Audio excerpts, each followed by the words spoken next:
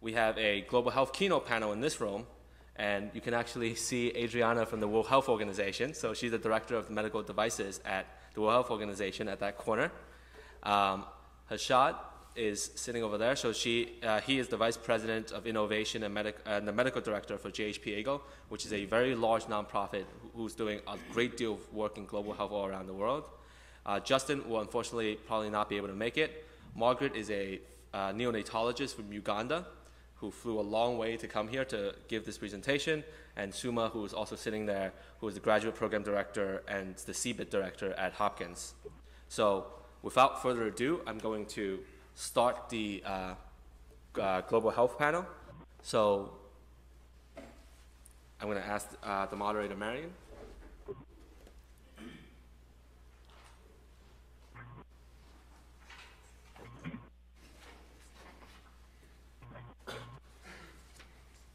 Good morning. Okay, see everybody's as energetic as I am this morning. Really glad to have you here. We have a great panel. My name's Marion McCord. I'm a professor in biomedical engineering and textile engineering at NC State, and also director of global health initiatives for the university. I also bring you greetings from Melissa Beard, who has had a family emergency and wasn't able to be here, and she sent her best regards. So we're going to kick off the panel. The panel is called Meeting the Needs, and Global Health Technology, Global Health Engineering, and what we're going to talk about is which devices are truly useful in low resource settings, and how do you get input from local stakeholders and bottom of the pyramid stakeholders and involve them from the beginning in decisions that are made? How do you consider issues like infrastructure, the innovation ecosystem in a region, and how do you bring that into your development of technology? How can medical technology be used for capacity building and entrepreneurship in low resource settings, and how can we share information? Can we create a forum through which we are all able to communicate about what we're doing and build upon each other's successes and learn from each other's failures and think about best practices? How can we ensure access to modern healthcare, and how can we match the needs to the technology that we currently have? So we have a great panel of speakers. Since we're short on time, I'm not going to introduce them again. We're going to begin with Adriana Velazquez at the World Health Organization. So hello, Adriana. Hello. How are you? Welcome. So would you kick us off, please? Okay. Thank you very much. Mr. Mariam, if you can tell me if you can see my slides. Nope, we need to see your desktop. Please just click up on the green tab. Got it. Mariam, can you hear me? Can you see my slides? Okay, we've got it. Okay, good. Okay. Good morning, everyone. I'm very glad to link with you. I really wanted to be with you, but it has been impossible, so I'm really glad that technology allows us to be together for a few minutes. So I'll give a presentation. I'll go quick through the slides, and I hope we can have some discussion later on. So as Mariam was saying, what is really important is to really increase access of medical devices that could be innovative, but also appropriate and affordable to the setting. So this is really the first question. Medical devices are indispensable for healthcare, and we are in the 21st century. We have been going to the moon, to the ocean, the wars, and have PET scanners, medical medicine, nuclear medicine. So we still cannot have some really, really essential, affordable, appropriate technology where we most need it. So how can we all help? And I would like to consider this slide just like the most important of all, with the question that is highlighted in green. We all can help. What will each one of you do? Huh? That's the most important part, because we as in the WHO, World Health Organization, we cannot do everything, the industry, the academics, but all together. So first of all, we'll just start quickly by the definition of the medical devices, making sure that everybody, we're on the same place. A medical device is any instrument, apparatus, or machine that's able to be used for prevention, diagnosis, or treatment of disease, but even prostheses or orthoses like restoring or correcting or modifying. No? So we have intraocular lenses, syringes, hip replacements, scalpels, and so. But the costs are rising very much, and we need to allocate the resources in a rational way. So for this, there was a World Health Assembly resolution in which we got an approval, and this requires the Director General of the World Health Organization, and then if you want, it requires to do, as you can see here, develop guidelines and tools, norms and standards, methodological, technical guidance, but most of all, to establish a database of information. So Mariam was talking about information sharing. We need to share that information. We need everybody to know it. But the number 7 in our World Health Assembly resolution specifically says to provide support to identify and put in place appropriate medical devices to facilitate access to primary health care. That means starting from the first level on. We cannot do it alone. I have a very small team here. By the way, I welcome any interns or professors teaching and PhD students. But we have a good network, a nice network. We deal with UN agencies. UNICEF, for example, has an innovations working group. UNFPA, they will be here next week. World Bank, the International Agency of Atomic Energy, we're trying to do radiotherapy equipment for low resource settings. So these are the UN family. We have some collaborating centers in different countries, Norway, Senegal, Canada, Malaysia. This is like either a university or a center that is developing technology or doing technology, and we're linking with them. We have to see the regulations of all of them, so we link with the international regulatory agencies like the Global Harmonization Task Force, the Asian Working Party, the International Medical Devices Regulators Forum. Without these regulations, that is the green box in the bottom, we cannot do anything. So I raised that issue for you. We also we have our non-governmental organizations like ISNDE. I should put here sometime in the future IEEE. I know IEEE belongs to ISNDE, but the formal NGO in official relations with WHO is ISNDE, the International Federation of Hospital Engineering, the Union of Architects, the Society of Radiology, ultrasound radiologists and radiographers. And then we have these yellow boxes that are about memorandums of understanding that we have with health technology assessment agencies around the world that help us verify that we really have to have new and innovative technologies. No? So I'll go quickly through these slides. It's mostly talking about the global health trends and needs for available, affordable, and accessible technology. And I just want to draw your attention that in 2004, the lower respiratory infections were number first in rank about the global burden of disease, and now they become number 6. But others that are ischemic heart diseases, unipolar depressive, cerebrovascular, cancer, road traffic, they now will become the first one. So this is our target audience for all that they are developing equipment or technology.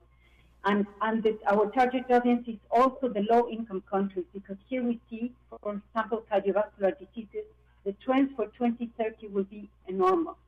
And also for other non-communicable diseases like diabetes and cardiology. And if we see the epidemiological changes in the whole world, it really is about infectious diseases going low, and sorry for that, and non-communicable diseases going high. So we will have much death in millions in cancers and ischemic heart diseases. Then, of course, we still have a very big issue about child mortality. Under 5 mortality is a very, very important issue. We're doing the UN Commission of Life-Saving Commodities. I can share that information with you because we're developing some specific technologies to target still maternal death and child mortality. What is most important of all is that still today, every day, 1,000 women die related to childbirth. No? So this is something we cannot accept. This is something it's really, really unbearable, and this is something target in the next 2 years.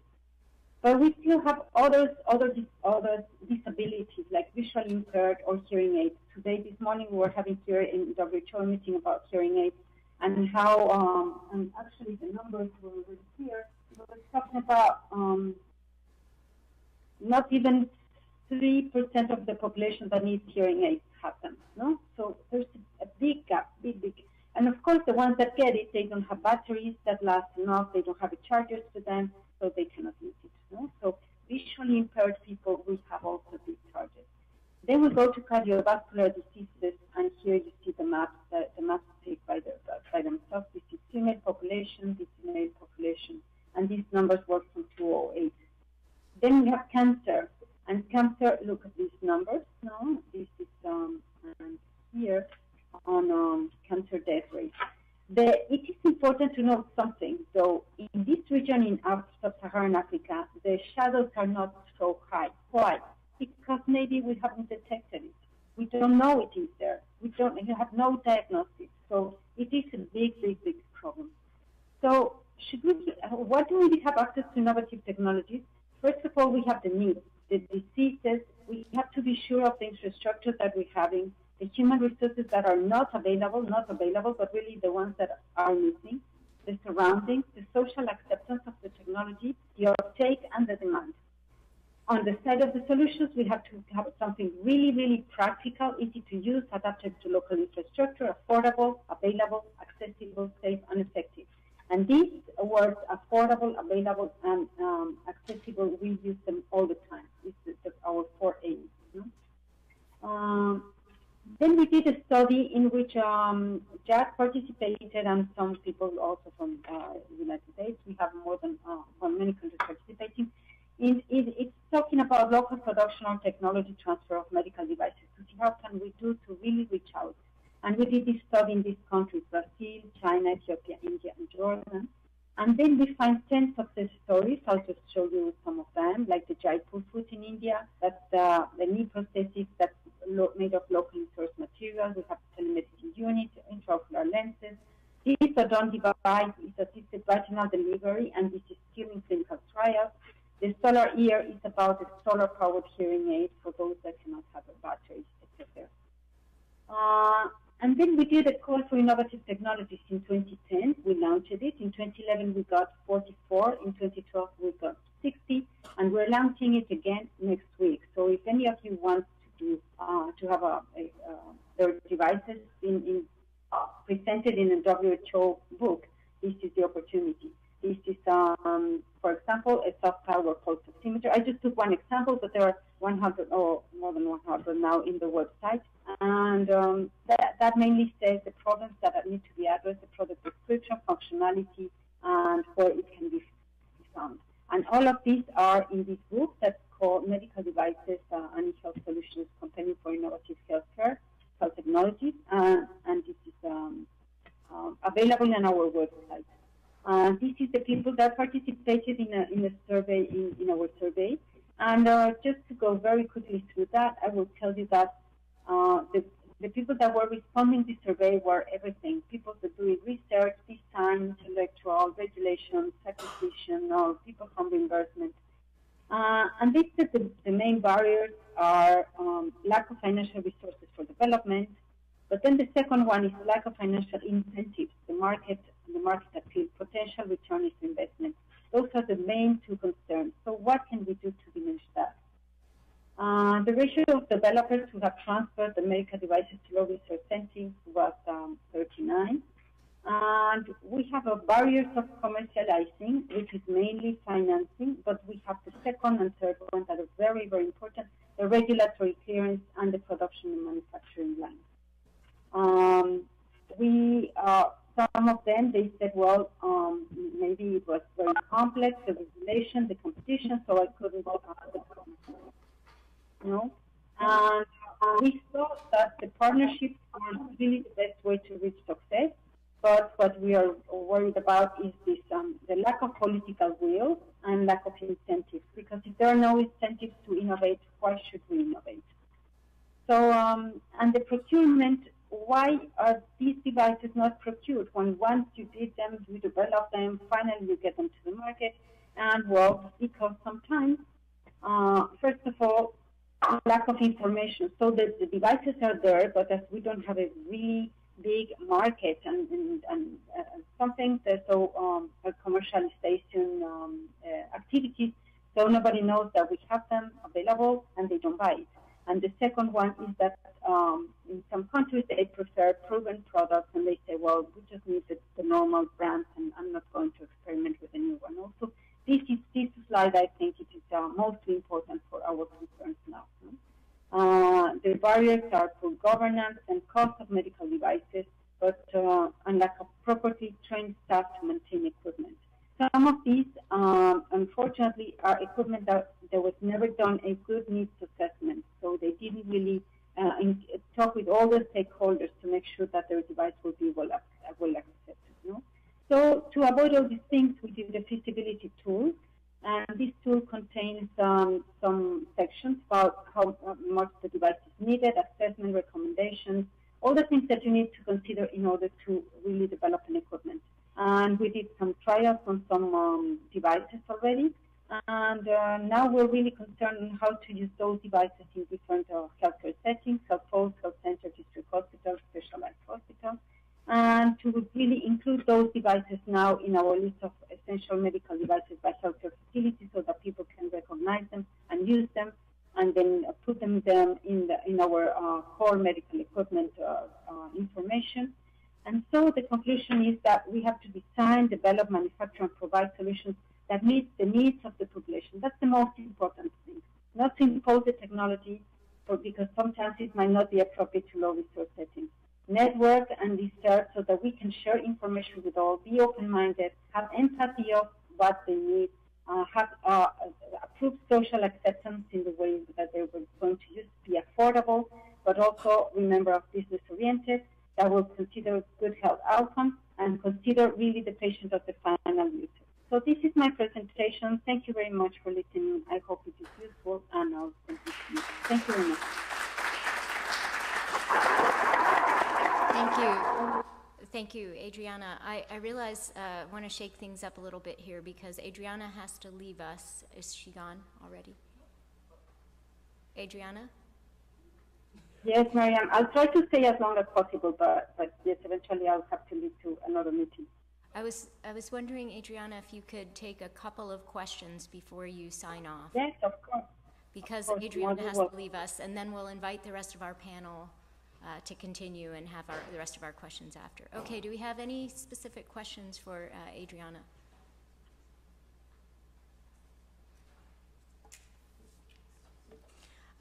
Adriana, I had a question. Oh, go ahead, Margaret. Thank you very much, Adriana.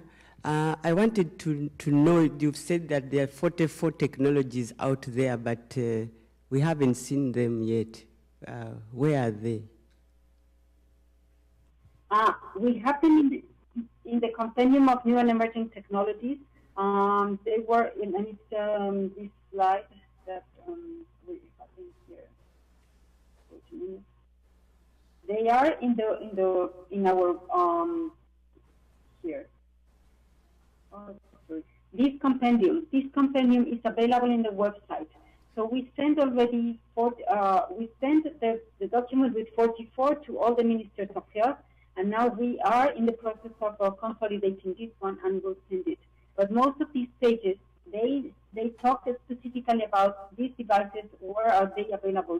In the bottom of this page, then you will see where are the devices being marketed already and what is the approximate price, and if the regulations have been approved. And this link, I can send it to all of you so that you can have it and look at it. Any other questions for Adriana? Adriana, I was wondering, looking at the explosion of non-communicable diseases as our biggest global health threat, I know we're working on a lot of diagnostic technology, but what are we doing in terms of devices for treatment, and where do we stand on that? Mariam, there are many things. There are devices for diagnostics, but also devices for treatment. So I'll just tell you one example. We want to do the newborn screen for hearing aids, but for deaf of hearing, but we're also trying to do the hearing aids.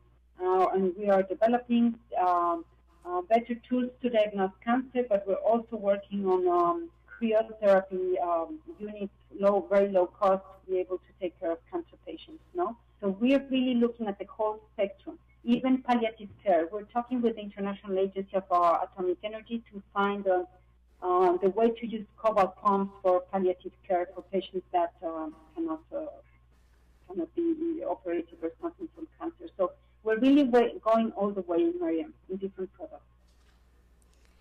Thank you, Adriana. Any other questions? Yes, one more. Can you take a microphone, please? I'll repeat it. Okay, we'll repeat the question for Adriana. I was going to ask, so it seems like WHO's role is really in developing guidelines and like compiling lists of medical devices and all of that. Are there people on the ground? So does WHO maybe have some technical staff at the country level helping countries to actually implement, or you mentioned that many of the countries are procuring for various reasons, but do you have people kind of helping to get them out into the field? So, Adriana? Oh, okay, well, I didn't write it down, but I think the gist of it is, does WHO actually have people on the ground in country to help both with needs assessment and implementation, use of devices, et cetera? Thank you for your question. This is really important. For this, I'll just show you. This is a book that's called, I don't know if you can see it here. It's a baseline country survey on medical devices. And what we have here is we go country by country, and we have specific focal points. So, for example, here Saudi Arabia, and then we have the focal point. Who is the focal point in Saudi Arabia? These are people that are currently working in the Ministry of Health. So we try to link. We try to link. We try to link with different people in different countries that are established there. They're not people they're not WHO people. There are people working in the Ministry of Health. There are people working in academics. We have the network of the IFMBE. IFMBE is International Federation of Medical and Biological Engineering. So we have national professional societies, and we link with them. We send them their information. No? So WHO by itself has a WHO office in 100 countries, 140 countries, but there is not one, like a biomedical engineer to take care of that. The biomedical engineers that we're linking with are working in the Ministries of Health inside the ministries. And what we do is do workshops with them. We send them information. They all belong to a listserv, so we send them information continuously. And we do workshops with them. I was just in Tanzania with all the Eastern African countries. So we had a meeting with all of them and all the biomedical engineers from the health ministry. I don't know if this answers your question. Thank you very much, Adriana. Thanks for participating. We're going to move on to our next speaker, who is Margaret. And Margaret. Thank you very much, Margaret. Thank you. I'll try to stay on the line to hear the other presentations, and I welcome you all in WHO and to send emails or anything. Thank you. Thank you. Margaret Nakakeeto-Kijjambu, who is a neonatologist from Kampala, Uganda, and I'm going to let Margaret take it, and each of the rest of the panelists will speak for 5, hopefully 5 minimum, 10 maximum minutes, and then go sit up here in the front, and then we'll have questions. Is this you? Do you have a presentation? Yes, it is. This is it? I have to go to the desktop. Okay. Okay. Where's the scientist? This one? No. No. Okay. You have to. Okay. This. Yes. Let me start with that one. Okay. Great. Okay, good morning, everybody. My name is Margaret. Well, I'm one of those who comes from the developing countries, I think I just want to give you a picture of what is going on. You are developing technologies for us, but you have to know what exactly is happening. So,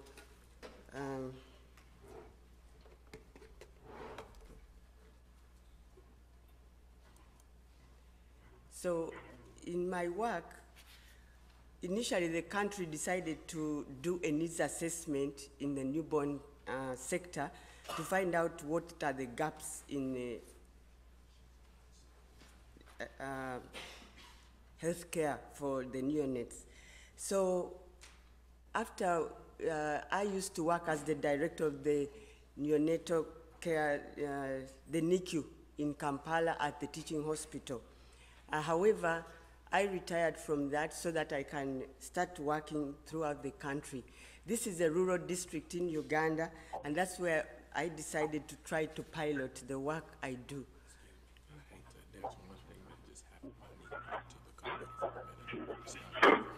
Okay, he has something to do. But as we realized that many of the people in the situation analysis did not know how to care for newborns, and the infrastructure was hardly there for care of the newborns. So we decided to start neonatal survival programs, and we realized that the preterm accounted for almost 25%, and we wanted a broader and holistic approach was needed to effective intervention strategies to improve the newborn. There was no clinical services, there were no records of outcome, there were no resources for managing high risk. The district health plans did not even include anything in the care for the newborn. So in 2006, we started this, I started the intervention in this district to improve survival by strengthening the capacities of the existing health system infrastructure to provide accessible and affordable health care for the high-risk, sick, and preterms. And so the process was really long. We had to advocate because it's like nobody cared whether the newborn survived or not. The policymakers were not like in their heads thinking whether they should do something about the newborn. There was a lot for maternal. They cared about the mother, but nobody realized the mother wanted a live baby. Then a series of meetings with stakeholders. We had to go through meetings to try to convince them that the baby, we had to do something about the baby. And we made that the beneficiaries should formulate their vision. What did they want to see? What did they, and then we started designing an implementation plan with the district health teams. And I have to be a little faster because I want to show you. So we pulled resources from different programs because this is somewhere where there was no budget. So what did we want to do? We know HIV had a lot of money. People had money for various things, the ICCM, the MCI, IMCI. So we started pulling resources so that we can get to the newborn, because we know everybody before they become a child, they started as newborns. And this really helped us to reach out to the newborn. So we started by community mapping. There are resources out there, but nobody knows that they are there, especially the human resource. We had to map the whole district, find out who is there, out there, down in the rural areas, who can provide the care for the newborn. Then training at all levels of the health care, including the community health workers. And then we established the community the infrastructure at the district hospital. So as a way of results, we saw that the services were now integrated into the district health system. These were the different, in the mapping, the community, we found family clinics, small clinics distributed all over the district. They were private for profit, and these were 117. And you can see that what do we call it? The public sector has very few, and yet in our governments, the private sector is hardly looked at. So you can imagine these are the people who are giving the services, and nobody knows where they are. So we started off by training the health workers. These are some of the training in resuscitation of the newborn, and then we down there, the resuscitation area, we created a small room in this district hospital. There was nothing. This was a room for the nurses to change their clothing. It is next to the maternity ward. So we created a room for the newborn. And here we started the follow-up clinic for the newborns and preemies in the sister's office. This is the matron's office. So we turned it into one, on a Tuesday, we ran a clinic. This was to avoid creating new structures. There's a lot of structure, you can turn it around and use it. And we provided the autoclave for infection control, the water in the small room, and these are some of the things. The mother there is practicing kangaroo care in the hospital.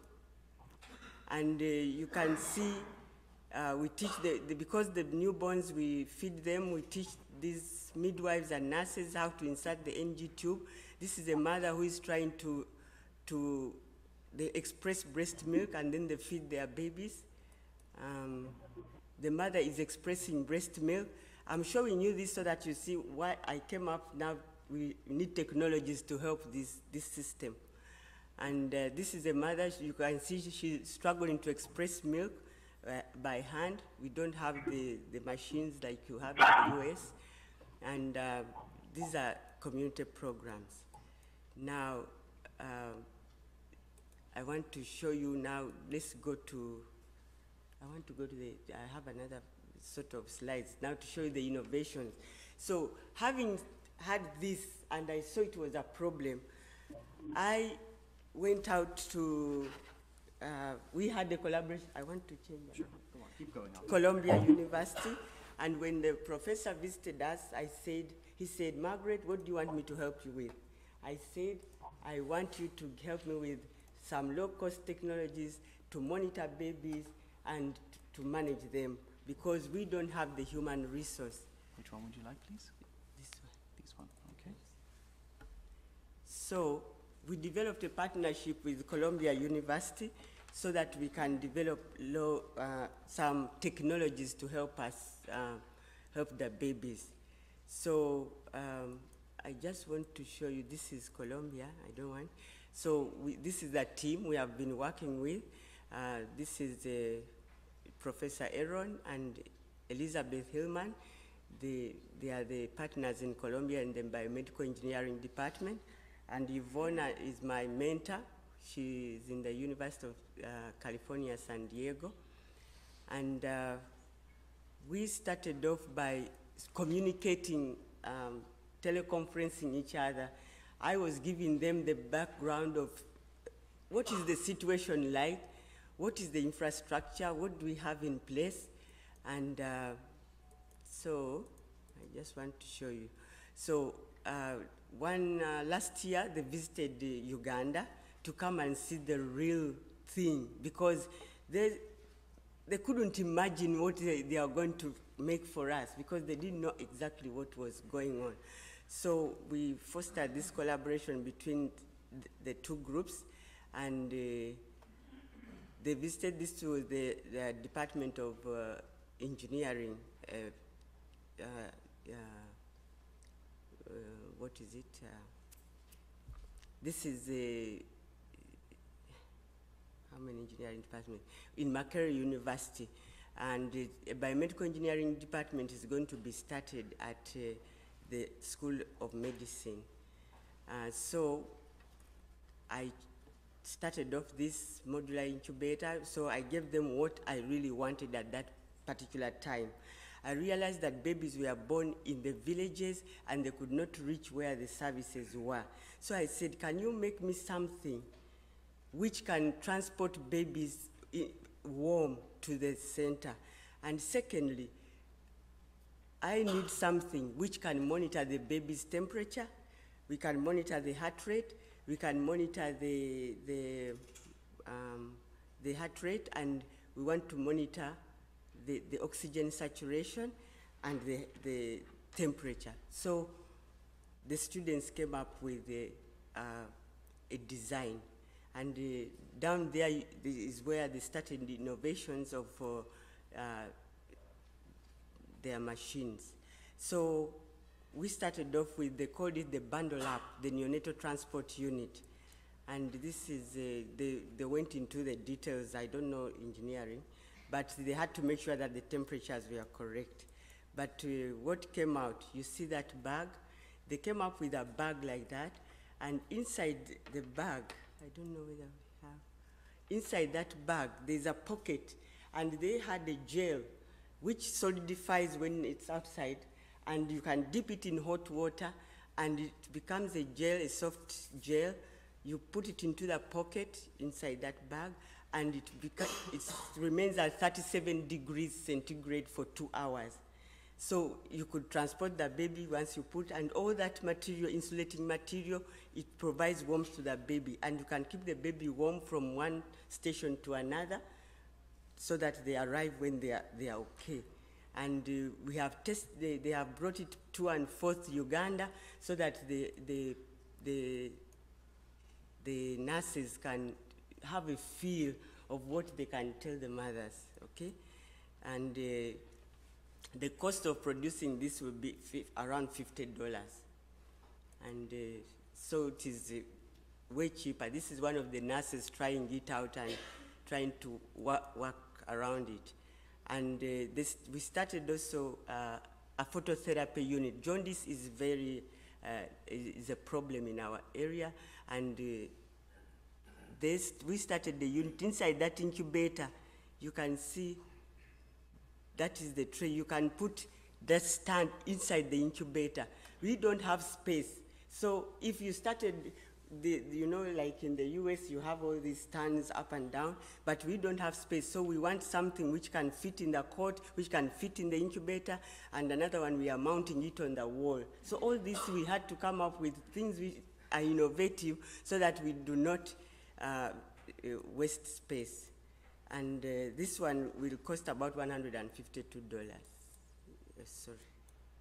And then we have the monitor. That is the monitor. That is the mattress, which we are going to, it uses the pressure phenomena. The baby lies onto that mattress, and all the probes are inside that mattress, and then they go to that small box. It has 3 lights will come on, one for temperature, one for heart rate, and the other one for respiration.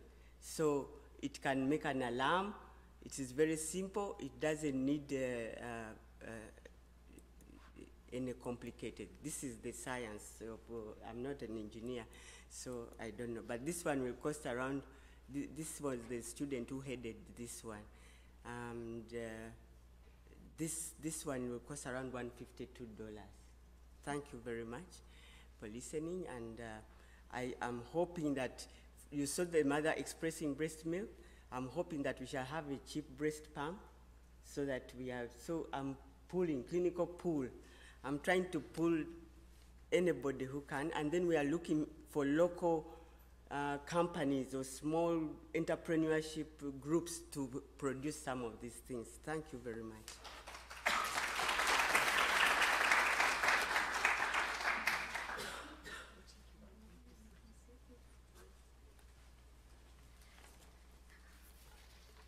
Thank you very much, Margaret. Next, I want to bring up our next speaker. Unfortunately, Justin Ballotta will not be able to make it.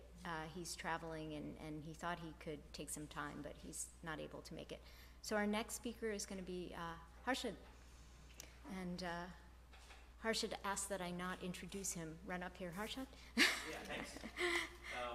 We won't waste time. We're really running for time, yes. So I'm going to. All right. Oh, I got to fix my.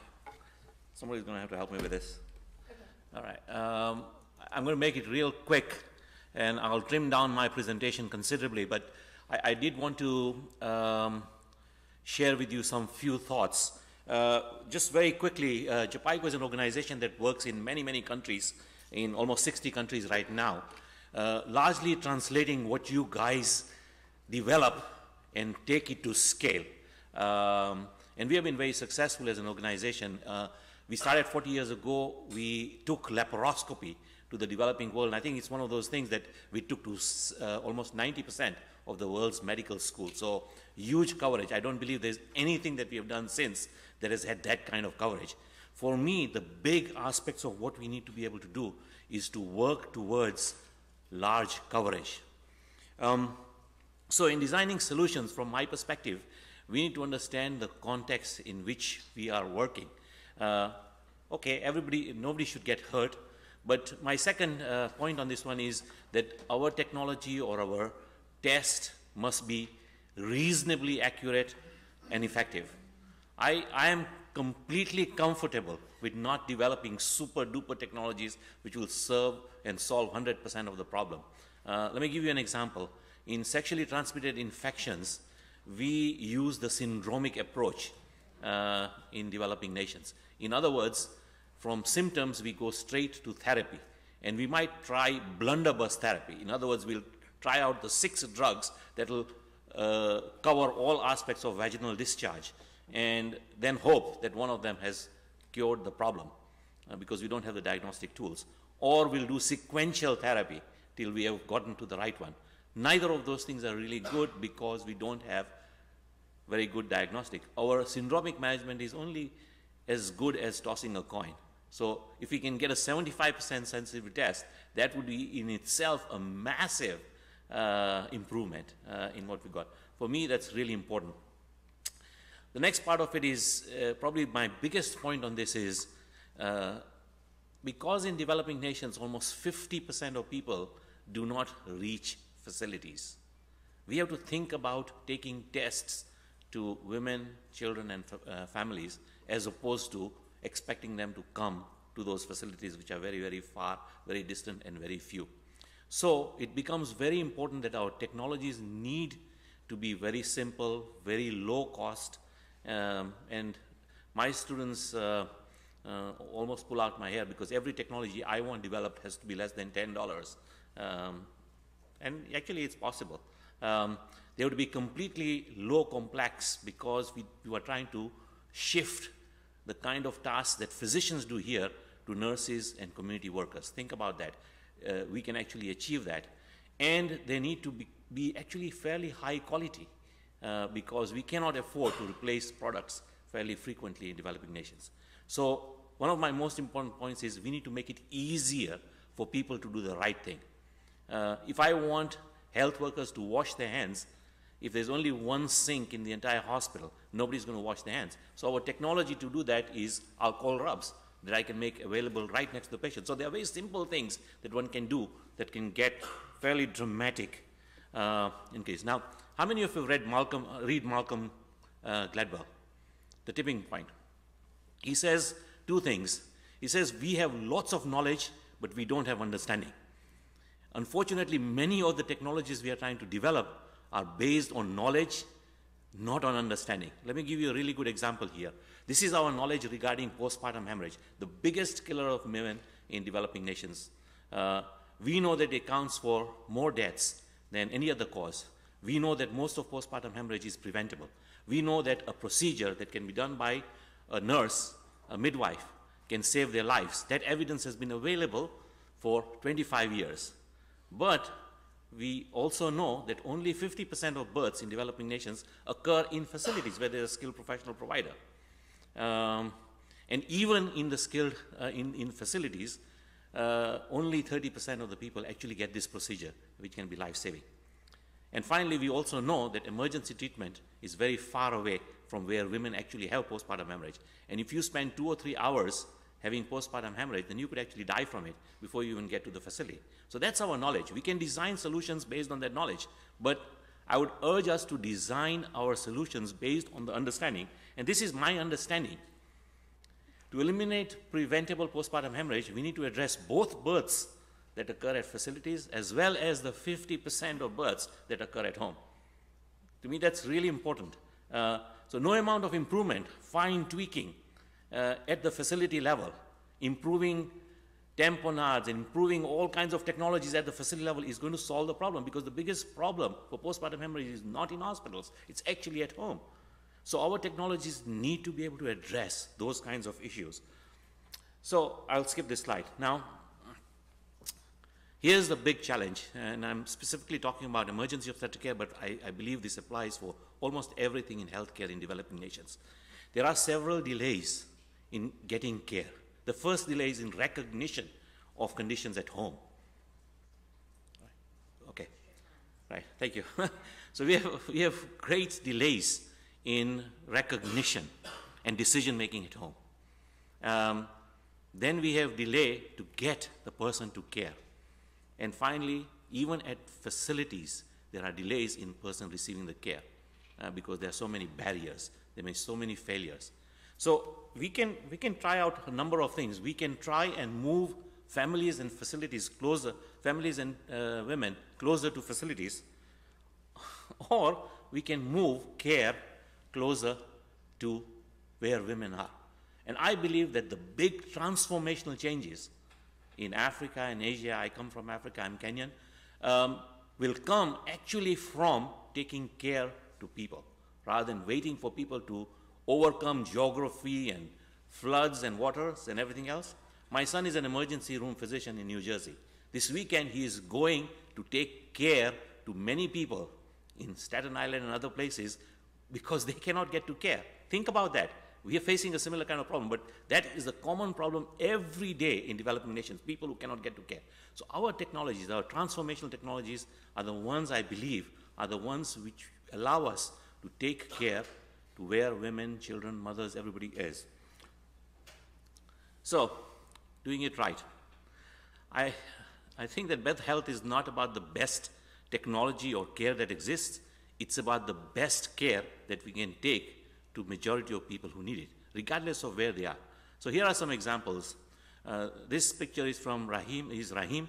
He is not a doctor. He's not a nurse. He's just an orderly. But we have trained him how to do newborn resuscitation. He has probably assisted at 300 resuscitations of newborns in his institution in Afghanistan. Now, look at the technology that he has got. And when I look at this technology, I said, here's a technology which has got about 60 moving parts. If a little part of this resuscitation device, this bag and mask device, disappears, then our entire technology is gone. So, which idiot developed this technology? So, I'm sorry. But the point is, if you've got 60 moving parts, then it's absolutely not going to work in this environment, all right? I need to watch the baby's chest rise up and down when I'm doing resuscitation. We've got a technology which covers the chest because it is at right angles like this, the very thing that I want to observe. If it was an inline resuscitator, then it would work better.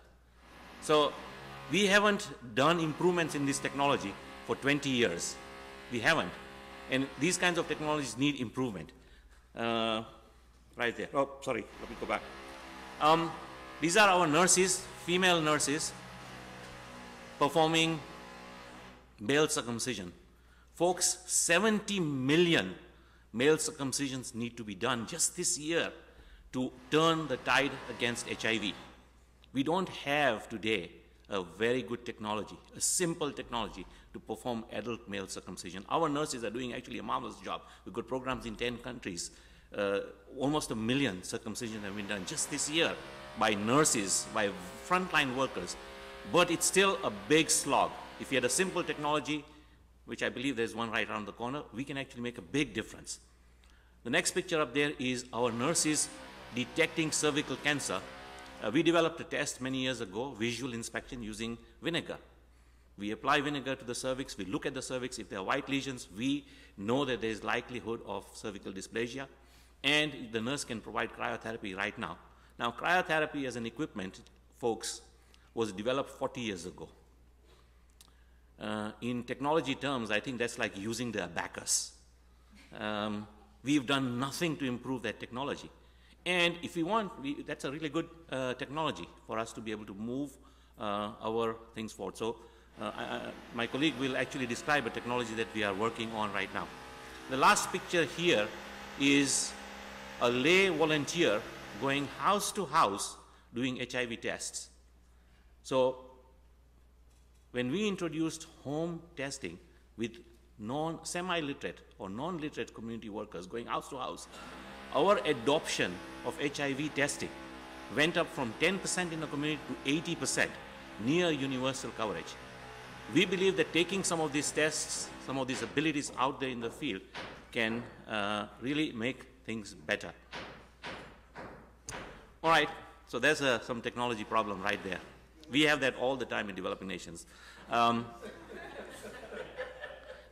why am I showing you these examples? I'm showing you these examples because in every one of these cases, if we were smarter, if we were better, then we would develop the technologies that are appropriate for that level of use, that make it easier for these workers who are semi-literate, non-literate, or just at the most basic level in their health careers, to be able to do really, really good things, really, really effective things. And this is a slide that I love to show. I worked in Nepal for many, many years. Nepal's maternal mortality ratio in 1998 was 539. I did those studies on that very, very elegant study. And we repeated the study in 2009. Nepal is one of those countries which is actually on track to reach the Millennium Development Goals. But what I wanted you to notice was the proportion of births that are occurring with skilled professional providers in the same period. We all believe that we require professional providers to do this. In Nepal, this reduction in maternal mortality occurred even though the proportion of births with skilled birth attendants increased only from 17% to 19%. In other words, almost all of their gains were done by what I talked about earlier, taking care to women. One such example is prevention of postpartum hemorrhage. Very simple. Now, there are many opportunities. One opportunity, for example, is the more than 2 million nurses and other health professionals who are not, by definition, skilled birth attendants, but who could provide care. Now, raise your hands, how many of you were trained in CPR in school? Right? So if I was to fall down just now, I'm sure some of you would be able to resuscitate me. So that's CPR. We can apply the same kind of principle to life-saving techniques in developing nations. So this is our training program that's training frontline workers in doing fairly complex technology. So it's a training technology. We work with a company called Ladal, and we have developed some very low-cost simulators that are appropriate for these levels, and very, very dramatic results. So I'm going to end now by just two other thoughts. Now, this is an incredibly complex slide. Don't worry about the complexity of this slide. My main point here is that building technologies will not make people use them. There is a massive amount of work needed beyond building those technologies, including actions that we have to take at the global level, at the national level, at program implementation level, at individual level, and a variety of all of those things. Why am I telling you this? I think that as you develop your technologies, it's not just sufficient for you to work with clinicians. You need to work with public health groups, industrialization groups, regulatory groups up front, not sequentially, up front, so that you can solve many of these problems as you are developing this technology. This is very crucial and critical for me. All right, my last point. And this, I think, is something that my students tell me all the time. They do both US-type projects as well as developing country projects. And they tell me that developing simple, very low-cost technologies that are effective is actually far more challenging than developing complex technologies. It's actually easier to develop complex technologies than low-cost, effective, simple technologies. So it's a big challenge, and our students are eager, you as very, very eminent engineers are very eager to find challenges. This is a great challenge. And if you address this challenge, we can bring about transformational change. But we cannot do it without creative partnerships. So one last point on this. Right now I have heard that there are 12 groups working on a phototherapy device. There are another 20 groups working on some breastfeeding device and kangaroo mother care, and etc. and whatnot. We really cannot afford that. I think that if all 12 of them suddenly came up with products at the end of this thing, we in the global health community do not have the energy or the ability to test all of those solutions out, find which is the best one and whatnot. It is much better that each one of us finds our niche areas to work in, there is a huge amount of work. And collaboratively work towards certain themes. That will really get us there faster. So thank you so much, and I'll be happy to chat with everybody at the end of this. Thank you. Would you go sit at the front, please? Thank you, Harsh. Next, we're going to have Soumya Acharya. And Soumya is going to follow up on Harsh's discussion.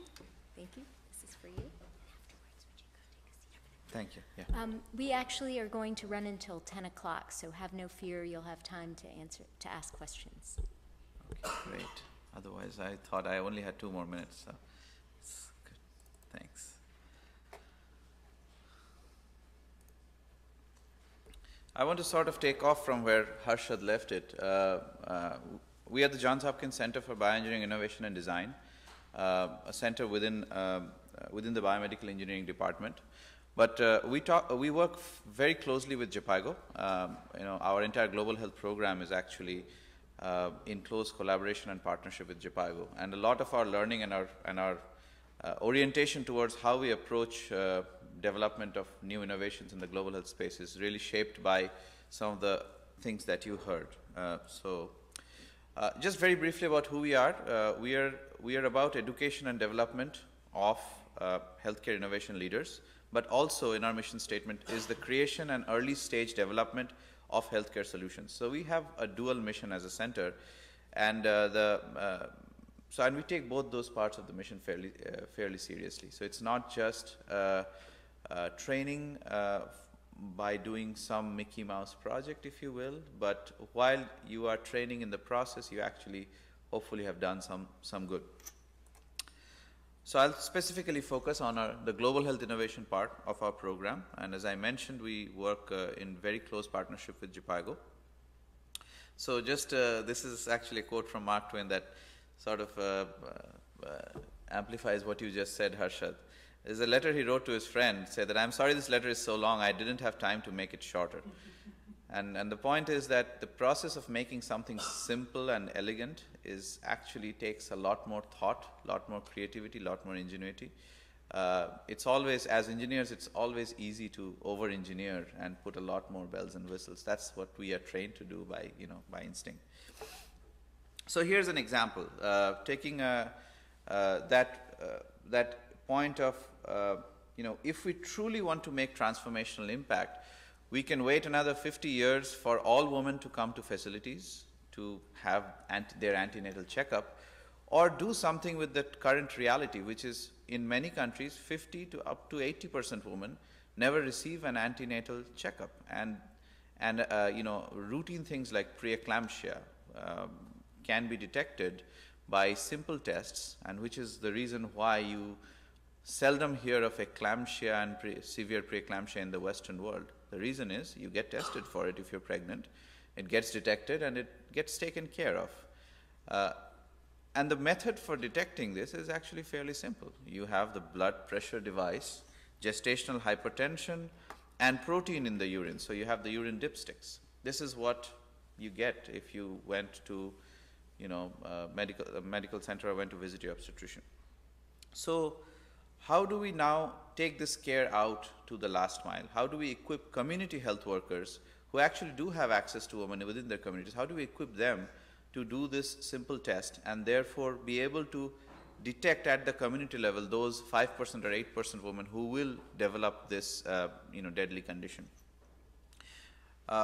We realize that the current technologies, they are relatively inexpensive. The BP cuff is not very expensive. The protein test is somewhat expensive in the US, but it's actually not appropriate for interpretation. So you need a container to hold the urine. The dipstick color change is actually not dichotomous. It's a gradual change, so you have to compare in a dim lit scenario. So we made some simple changes to this. Basically, the BP device became a simple semi-automatic. It's actually still work in progress, but it's probably evolving towards a semi-automatic blood pressure cuff that runs off of a cell phone battery that not only gives a number as an output, but actually gives a red light, green light, yellow light sort of an indicator, such that a semi-literate health worker can actually give the appropriate type of counseling to the woman based on the output from the device. It's intended to be robust and everything. The dipstick has been, it was interesting. We challenged our students with, can you come up with a low-cost, protein test that's dichotomous in color and that doesn't require that you, have a container for the urine. And instead of trying to make a simpler protein dipstick, what they really did was they re-engineered the biochemistry of the test, which is fairly well known and in the public domain, put it in liquid form and loaded it up on a highlighter pen. So we have the protein pen. Health worker carries it with them and they make a mark on a piece of paper, give it to the woman to, urinate on it in her privacy. And the body of the pen is the control color, cap of the pen is the test positive color. This is, of course, a picture of a prototype. And it's a very dichotomous test. We have now, with Jipaigo, we've now finished about, I think, 3 rounds of testing at various tiers of the healthcare system in Nepal. And it turns out that the sensitivity and specificity of this test, which, by the way, costs about 1/3 cent per test, is almost 2 times. It's actually much higher, substantially higher than the protein test that you can purchase at CVS pharmacy today. It's still under development, of course. So this is an example of, this is not rocket science, this is not some breakthrough nano microfluidic space shuttle innovation, but it's an appropriately designed innovation that actually could get adopted, and if it does get adopted, it might make a substantial difference. Another example, the whole point of de-skilling and task shifting. In the United States, if you're in labor about to give birth, it's typically an obstetrician in a big facility with their army of residents and fellows who are taking care of you. Not quite so in many scenarios in developing countries. If you're in a facility, you're probably a skilled birth attendant or a midwife is attending to you. What I have up here is something known as a partogram. This was a tool that was developed by World Health Organization and various organizations, and it's actually been around for almost 25 years now. It's a paper graph. It's a graph paper that as you're managing labor, you're supposed to fill it out every 15 minutes or every half an hour as you assess the woman and the progress of labor and, fetal heart rate, cervical dilation, things like that. If you fill out the partogram in real time, it is supposed to assist you in decision making. There is enough evidence, is an evidence-based tool that where the partogram has been used, the ability to detect and predict obstructed labor and other complications of pregnancy in a timely manner goes up dramatically. So that has been proven in several studies.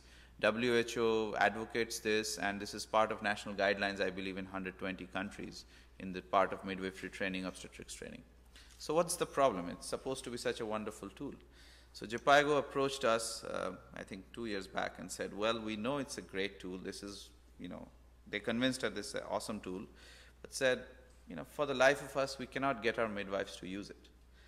Please figure out why and do something about it. So it's a classic, user interface design sort of a challenge. And long story short, we realized that there was a whole bunch of issues with the partogram. The ability to plot it in real time in that busy labor and delivery room. The ability to interpret it appropriately, even if you did plot it, especially if you're a fresh junior level midwife. And then the ability just to remember and to do something with it. All of these combine, and so the usage of the partogram is dismal in many facilities, as low as 10%, 8% at times. So long story short, we sort of had various product concepts. One of them was, how about we put the paper partogram on a digitizing board, and then, it actually reminds you, this is a microcontroller and everything. As you fill it out, gets digitized, all the algorithms, all the decision making that, is known to most any obstetrician is fed into the microcontroller. It prompts you, suggests actions, alerts, things like that. Another product concept was just a, Kindle type of a partogram. So it's a custom electronic device where you don't have to plot anymore. You just enter the numbers directly, and the plotting is done automatically on the screen. And in the middle, you see, Android tablet, 7-inch Android tablet-based partogram. This is one of the concepts that we are now aggressively moving forward. There's actually 2 groups that is now taking this to the more mature design phase, and we're going to be testing this. We've actually, one of the things in our process is there are several rounds of field iterations involved. This is not in isolation. So we've gone out to Kenya, we've gone out to, spoken to midwives in Nepal and India, and all that understanding feeds right back into how we go about doing things. This is another device. It's a cell phone connected non-invasive hemoglobinometer. The whole goal is that health workers, the same community health workers, can be equipped with this tool, which could be fairly inexpensive. You plug it onto the fingertip, and using now well-known principles of hemoglobin assessment, plethysmographic assessment of hemoglobin, the low-end cell phone of a health worker gets converted to this non-invasive hemoglobinometer.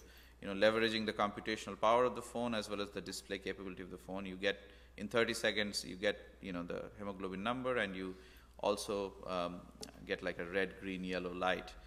Plus, this device, since it's on a cell phone, actually reports this data as a summary SMS in the background to a central server, and a Google map of real-time anemia statistics in the country is now populated. So this has a implication for you know, screening by the community health worker, but it also has implications for you know, your quality monitoring, public policy, and things like that, because a higher level health official can now actually follow up, if need be, on each of the cases of anemia that are in their country.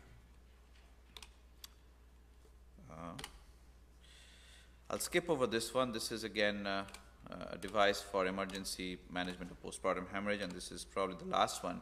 You mentioned cryotherapy, so I just want to end with this example, where for cervical cancer, which, you know, about 250,000 women every year die of cervical cancer, almost none of them in the United States and Europe, because they receive their routine pap smear, right? And you get detected. It's a slow progressing precancerous stage.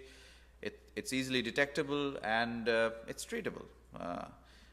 Problem is, in developing countries, especially in rural, semi-urban sort of settings, the pap smear is not a viable option, because you need a pathologist, you lose women to follow up 24 hours.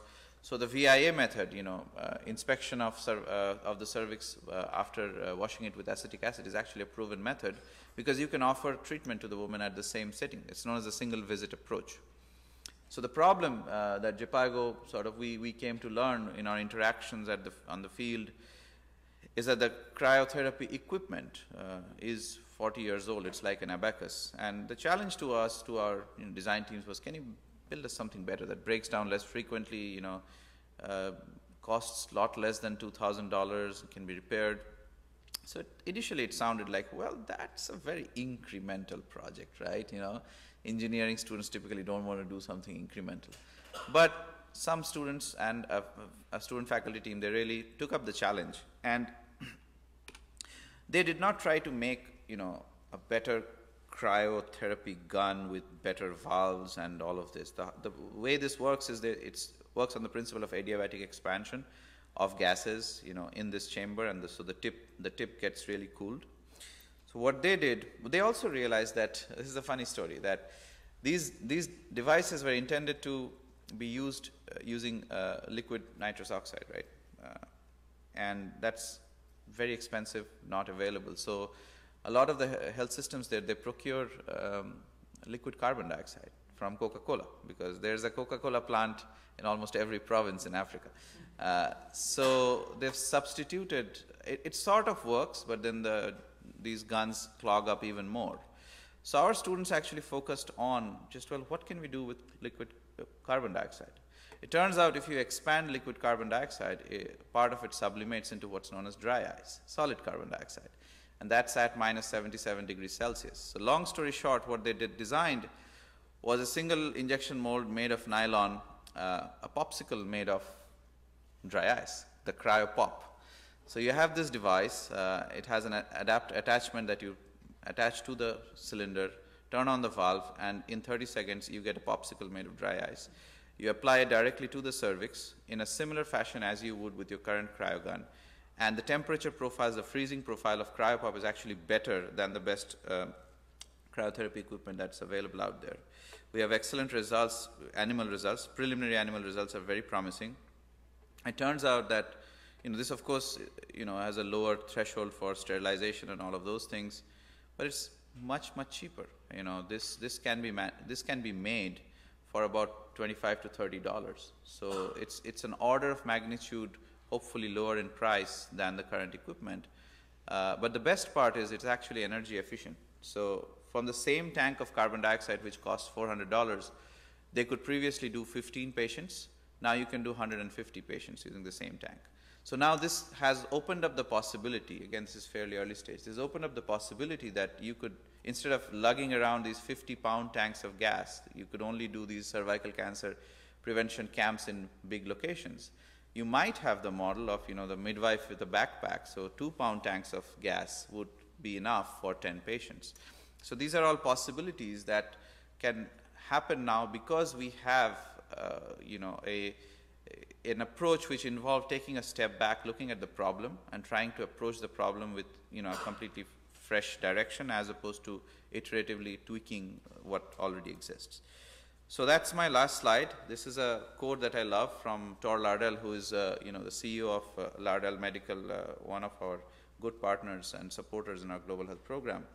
And he keeps reinforcing this message to our students that innovation is not what innovators do. It is really, at the end, it is what customers adopt. And so all of this is fun and nice, but as Dr. Sanghvi mentioned, there is an entire journey after, even if you have understood user needs, you've understood stakeholder needs, and you've done your design, completely appropriately, there's a lot of issues related to global advocacy, to commercialization, and the approach we are trying to take is to have all of those perspectives at the table from day one, not in a sequential fashion. So we are, with the help of JPIGO,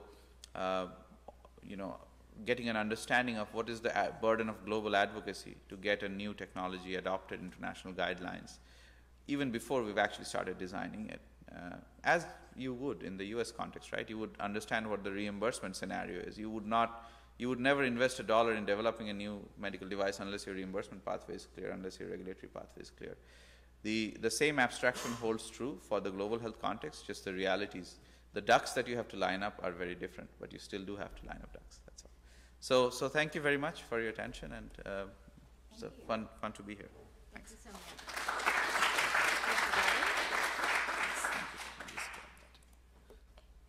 Please have a seat.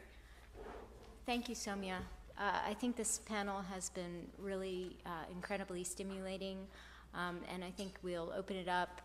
Instead of me starting with some questions, I know we have about 20 minutes, so if we could start taking questions from the floor. Is there a microphone?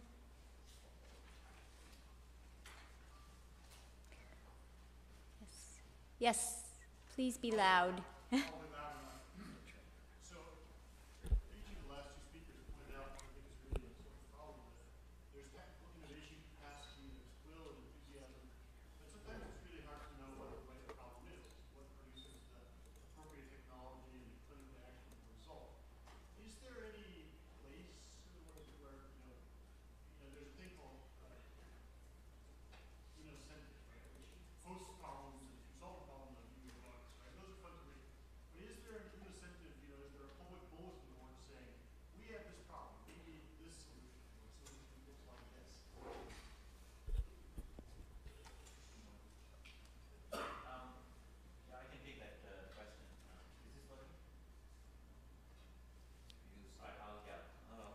Are the mics on?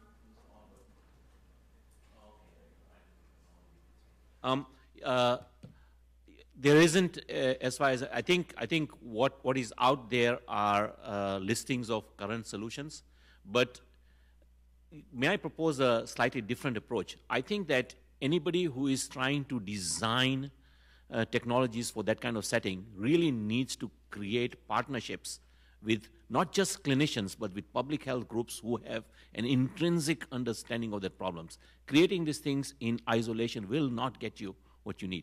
You absolutely need the in-depth understanding of people who are in that field. So there are so many fields, and I think we are so blessed in the United States because we have immense number of public health schools which have got global public health programs, who have a really deep understanding of the problems, can articulate that very well. There are lots of websites where the list of problems is written down, the knowledge is available, but I don't believe the understanding is actually available in those websites. The knowledge is available out there. For that understanding, I think you really do need to partner with sharp public health groups that are everywhere in the United States. Yeah, if I may just add to that, I think exactly, you can get preliminary lists of, grand challenges, the so-called, we need to do something in preeclampsia, do something in PPH or in HIV/AIDS. That's a no-brainer. But at the level of information that you need for true product innovation, that will be adopted by customers, or information that is actionable, I think you have to absolutely build partnerships that involve public health and commercialization groups in addition to clinical groups. And just a small anecdote from our students just last summer, or this summer actually. One of the students was developing this, it's an undergraduate team leader, I think, developing a gestational hypertension detection device. And his hypothesis was that, well, if we put a cell phone battery in it, since all health workers have cell phones, they will figure out ways to charge it and they will charge it. And we went off of that hypothesis till such time that he, in one of the validation iterations, when he was up in the mountain district in Nepal and he was chatting with the health workers face to face, a very unique perspective came, which is that we actually have to pay money to charge our cell phones. We figure out ways to do that in the local shop. And we do that for our own devices because we see value in it. I'm not sure we would do that for a government-issued device. And of course, that's just one perspective, but all of this sort of information, anecdotes, that also sometimes forms an integral part of your thinking, and maybe makes the difference between eventual customer adoption or not. Well, I would pose a follow-on to that, and if I'm an inventor and I have an idea for a device and I want to commercialize it, how does partnering help me retain my intellectual property, assuming that we all agree that it's okay to do good and make money at the same time from our devices? Yeah, so a couple of points. I think if you have invented in isolation, you probably are referring to some seminal piece of technology that enables a product. I do not think you can, as an inventor, that we can make a customer-ready product without actually those deep partnerships. To your second point about IP and business and all of those things, I'm all for it. But one of the aspects I feel that IP, this is again my personal opinion, IP is at times overrated when it comes to technologies and products for the base of the pyramid market. I think what is monetizable there is not, IP is a very small part of what is monetizable. It's really your, whether or not your product truly, delighted the customers, your supply chain efficiencies, your branding, your quality assurance, and those are issues that the IP doesn't come in that place. We are so used to the well-established Western model of healthcare innovation, which is, investment will only come in if there's a reasonable assurance that, competitors will be held at bay, and IP is one of the pillars of that. That is quite often not true for some of the types of technologies that this type of forum is seeing, where the breakthrough nature or the rocket science component is really subtle, but it's really, lining up the ducks appropriately. So I think that's another point I try to make to my students, that if you can build very, good business models and sustainable business models and entrepreneurship models for taking these to market, but perhaps it's not so much dependent on IP, but more so on your, other factors. Yes. Well, yeah, go ahead, please.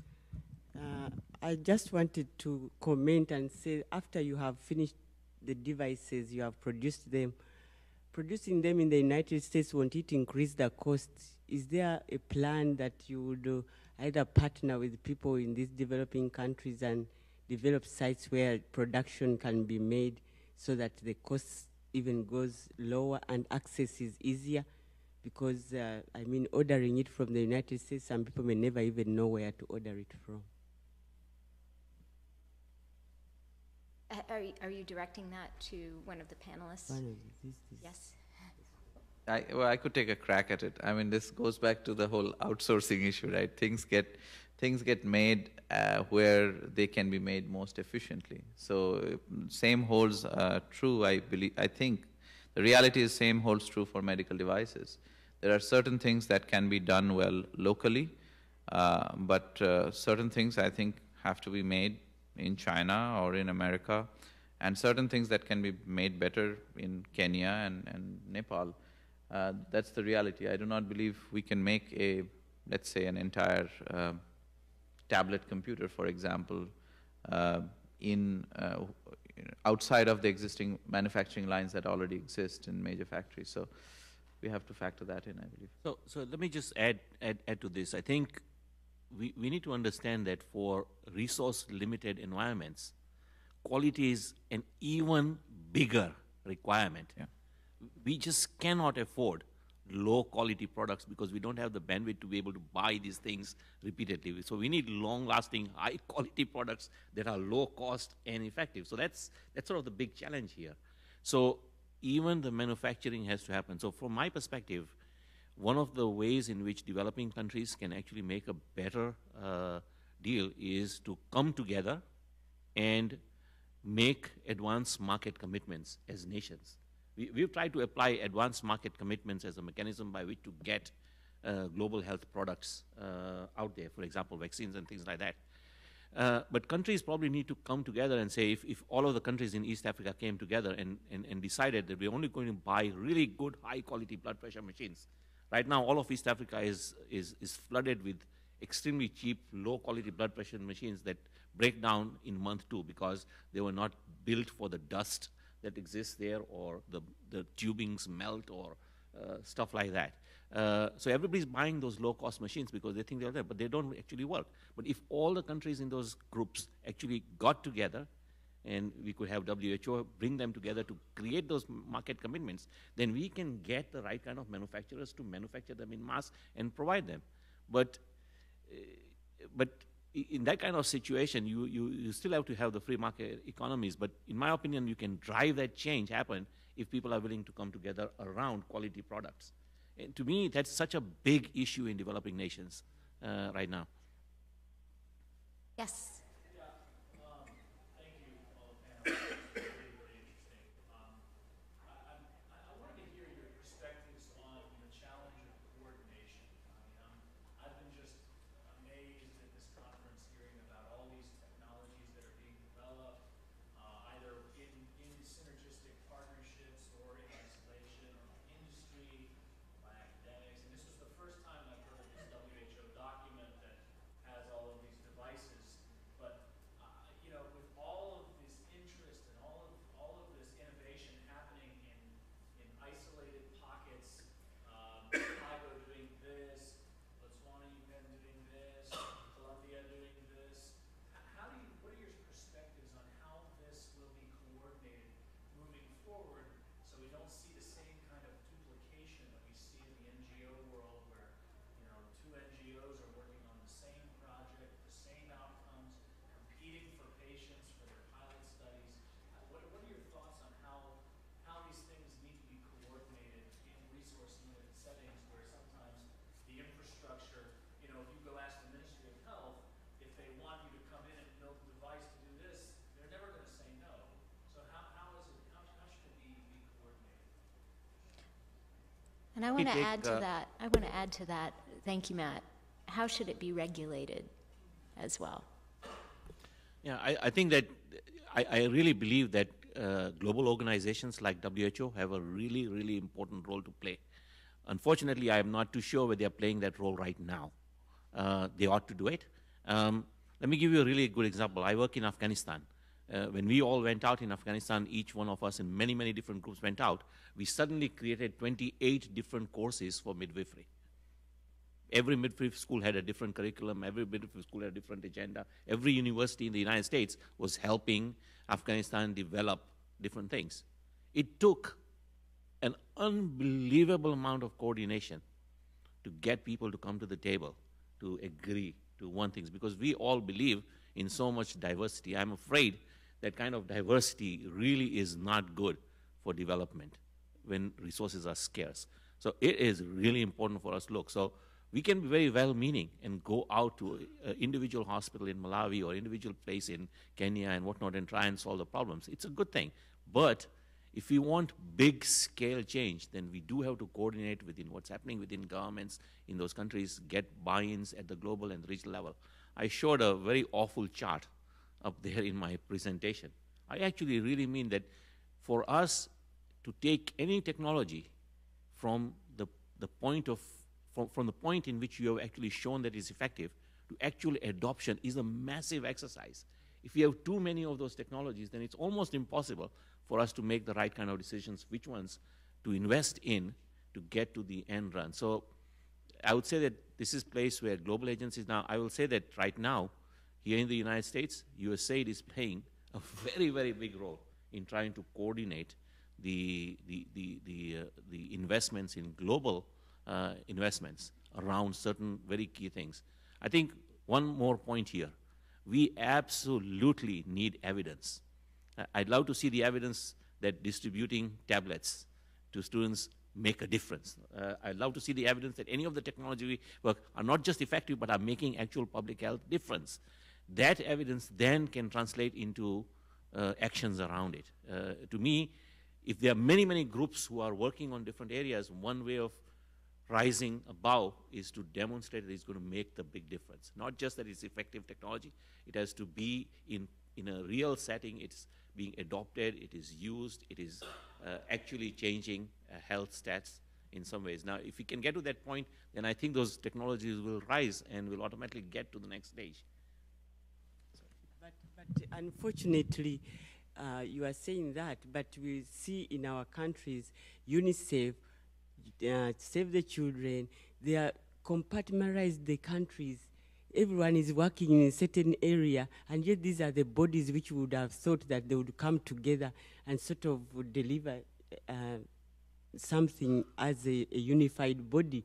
So I really don't know whether WHO, even WHO brings out their policies. They are also, you saw that document, it's so confusing. It's they always have these detailed things which are not applicable to the cadre, the kind of cadre we have in developing countries. So I really don't know whom we are to approach at this point in time. Who is going to do what? Because it is really a mess down there in the developing countries. And another issue, again, is what about the lack of a regulatory agency to regulate these devices in the developing world? I mean, how are we going to make sure that we do have safe and high quality devices, as Harshad suggested, that we need? Any ideas? Can I just address the regulatory issues? I think almost every developing country, including countries that I know in Africa, have some form of regulatory systems. I think these regulatory systems are, in fact, the challenge is not having those regulations. The challenge is making sure those regulations are implemented and adopted. So, for example, in the case of Uganda, I think there is the Uganda government has got an extremely fine roadmap of where they want to go. And donors are expected to come and align to that roadmap. But, you know, donors often don't do that. They go off on their own. So that's a challenge. But that's a challenge, in my opinion, that countries have to deal with. If we allow people to come in those nations and do things that, you know, do not align to a national direction, then I think, frankly, developing countries have ourselves to blame. We need to become a little bit firmer as developing nations in understanding where we want to go and seeking the kind of help that will help us get there. I believe that Uganda, for example, is the country, and Kenya, my own country, have got some very good directions already set out in terms of technologies, in terms of public health direction and whatnot. we have the responsibility then to help move those directions. Now, in terms of regulation, I think most countries in Africa will adopt certain types of technologies which are adopted at the WHO level. So if you get global adoption or recognition of a technology, then majority of countries in those nations will actually adopt that. So getting WHO approvals, pre-approvals, and things like that is a very critical part of any kind of technology we build. And I think there's a real openness at WHO to start working on these things even in the early development phase. So I would absolutely encourage anybody who's sort of developing technologies that are relevant for developing nations to engage with WHO in a variety of different ways so that the various kinds of regulatory, so we can bypass many of the other types of regulatory challenges if at the WHO level there has been adoption. Well, I want you to join me in thanking our panelists. It's time for us to close.